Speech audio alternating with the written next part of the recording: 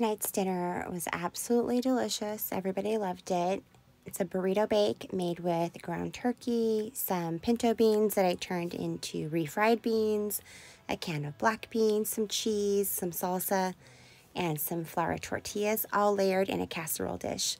So delicious.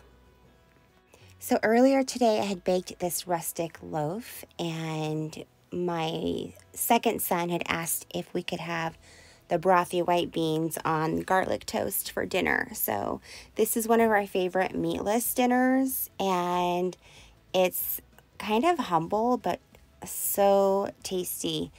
Everybody loves this one, except for my oldest. He would never eat this. Doesn't everyone have picky kids? And I just served it up with a delicious side salad. Okay, so we're at Thursday night, and these chicken sausages are super good. Anyway, I got them for my market day shopping, and they were on my grocery list because I have my meal plan, and having all of that done really helps me pull dinners together pretty easily. So I just have these grilled chicken sausages, and I marinated the vegetables, went ahead and skewered the sausage chunks alongside the vegetables, grilled it, served it up with a side of orzo pasta with simple butter, parmesan, and a little parsley. Friday night is always pizza night. I usually make homemade pizza, but tonight my oldest son treated the whole family to Domino's Pizza. He ordered everything for us, had it delivered, and it was so sweet of him. Thanks, Jeff.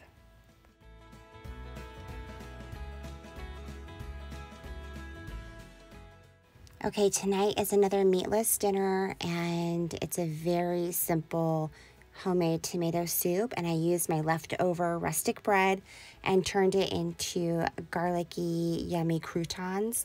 Put that in the soup, topped it with a little basil. Delicious.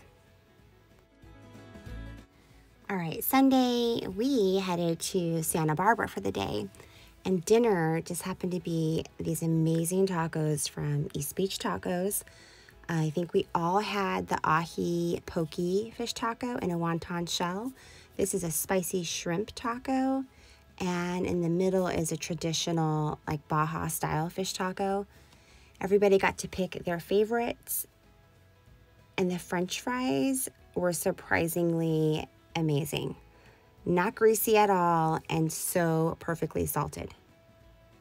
And those were our dinners for this week. If you like this video, please give it a thumbs up, and I'd love it if you'd consider being one of my subscribers. I'll see you in the next one. Bye.